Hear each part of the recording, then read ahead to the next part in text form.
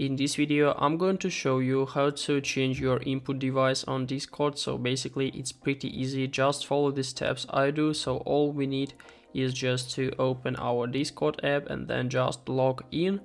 The next step, we need to go to settings. So how can we do this? Just find your nickname and avatar right up here and then just find the user settings near it. So click and then just scroll down in the left side menu to find voice and audio and video, I'm sorry. And after that, here we can see our voice settings and the first line is just input device.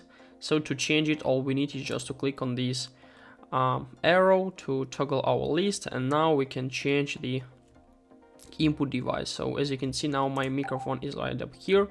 So we can change the input volume here, check our microphone, and then our input device is ready to use. So guys, I hope this video was useful for you. If it is, please like this video, subscribe to my channel and write your comment. Goodbye.